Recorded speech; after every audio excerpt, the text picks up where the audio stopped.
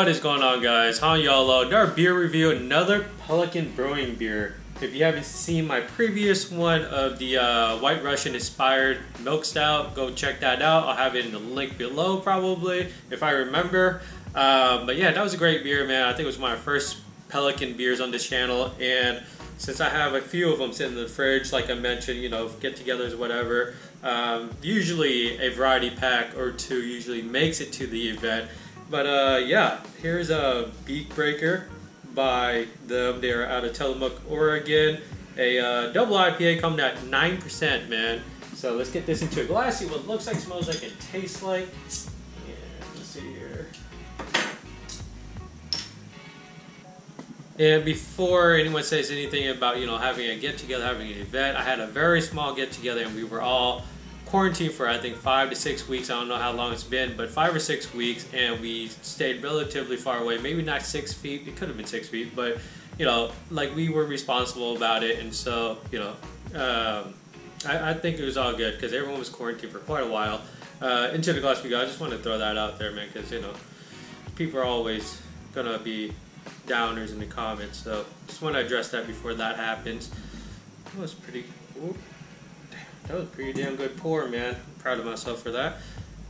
And, oh well, let's get the head first. I poured with just slightly under, I'm going to say 2.5 fingers of this, you know, not white head. It has this tinge of orange to it. Looks like it's going to be sticking around a little while. And the bubbles are actually really nicely compact in there, man. They're all like the same size.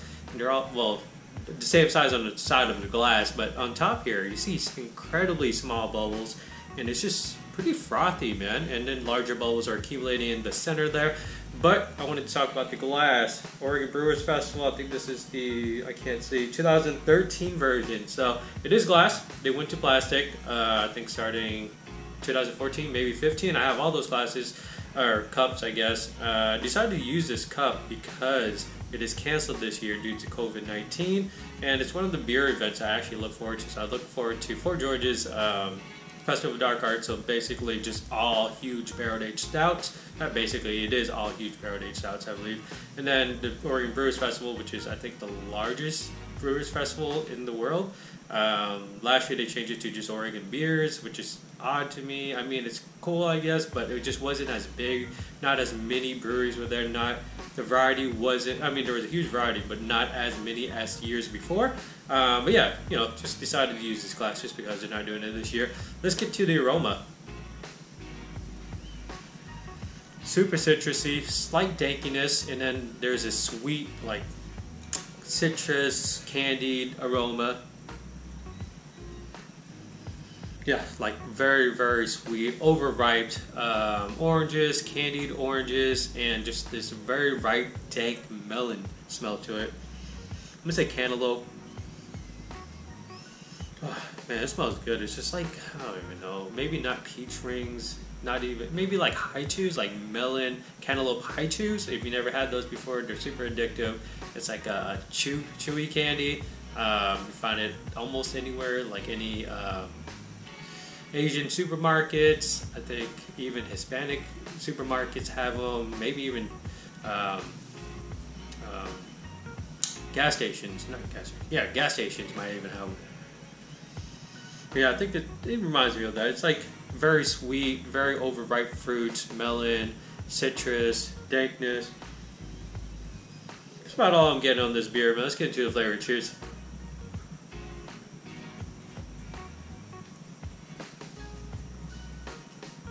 This is by no means a New England style hazy IPA, obviously. I didn't even talk about the color. I totally forgot, man.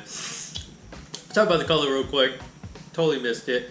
It is a cloudy beer, slight cloudy beer. I wouldn't say it's very cloudy.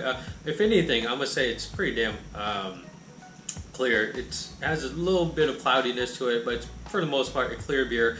Putting it away from the light, it's like this amber, not amber, it's like this darker, golden, almost mustard color, not yellow mustard, more like craft mustard, like, I don't even know, mustard with the freaking Oh my god, the mustard with like the whole seeds in there, mustard seeds in there. I don't even know what it's called, man. Brain fart today, but yeah, it has that, you know, orangey golden color to it. Yeah, but not a hazy IPA by any means. It is absolutely a West Coast IPA. It is very, I'm gonna say very dank, but it has slight dankness to it, and it is a bitter beer, man. You don't like bitter beers, don't drink this. I mean, or drink this and, you know, regret life, I suppose, or whatever, if you don't like bitter beers. But it's an IPA, it's a double IPA, a West Coast double IPA. It's gonna be bitter, man. And you know, if you're drinking IPAs and you don't like bitterness, I guess stick to the New England style IPAs. But IPAs are meant to be bitter, dude. Like that's what it is.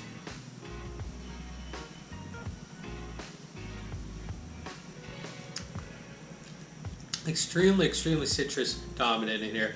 First note I get is a lot of pithiness, a lot of citrus pithiness, and then melts into more like a citrus juice, sweeter, I suppose, yes, and then it melts into more dankness. Like there's a lot of dankness to this. The bitterness kind of rides all the way through, and you get slight malty sweetness on the back end here. I'm not quite sure what the bottle date on this is. I don't think it has one. Yeah, I don't think it has one. I don't think any of their beers have a bottle on date here. And it's 90 IBUs. Here we go. I totally missed that. 90 IBUs, man. 9% ABV.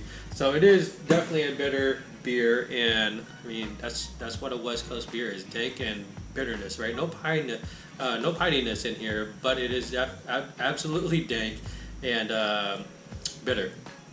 And I miss those, man. Just drinking a lot of hazies lately, or just, you know, ever since they came out, really, ever since it became a thing, just a lot of hazies. And you know, you gotta go back to where you started.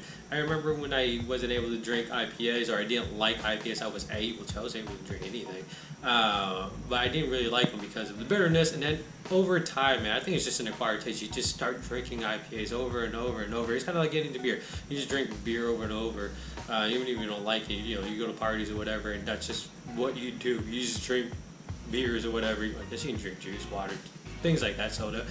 But I chose beer and eventually developed a palate for beer, man. Same thing with IPAs. Took a little longer, but eventually developed a palate for West Coast IPAs. And then if you can drink a West Coast IPA or even a West Coast double IPA, I don't think the bitterness changes between the single or double, but like you can basically drink anything, man. Like they're bitter beers, dude. They are absolutely bitter. If you can drink this, I believe you can drink any beer. You might not like it, but you'll be able to drink them. That's for sure. Like I don't think anything would phase you, bitterness wise, when you're talking about beer. If you can drink a West Coast IPA. Mouthfeel, I would say it's half a step above water consistency, but I expected it to be, you know, pretty much just water. The beer, it's not super complex. I wouldn't say it's complex. It's an easy drinking beer, but it has a lot going on. You got the citrus, you got the dankness, you got the malt sweetness, you got the pithiness, you got the melon, got the I already said citrus, right? Yeah, citrus, sweetness of like the dank melon and the slightly candied. Like on the nose, it was super sweet. On the palate, it is less sweet, but it's still there. It's like a slightly coated, I would say, citrus peel, not actually like the fruit itself, because you do get citrus, but it's more like a citrus, like a orange zest, not quite orange juice. Again, it is in West Coast IPA, which is probably why there's like no juice qualities to it, or very little juice qualities. But yeah, overall, solid drinking beer, man. Pelican also has a beer called Dank IPA, I believe. I'm pretty sure that's what it's called. I think I like that just a tad more. I think it comes with a green label. This is an orange label.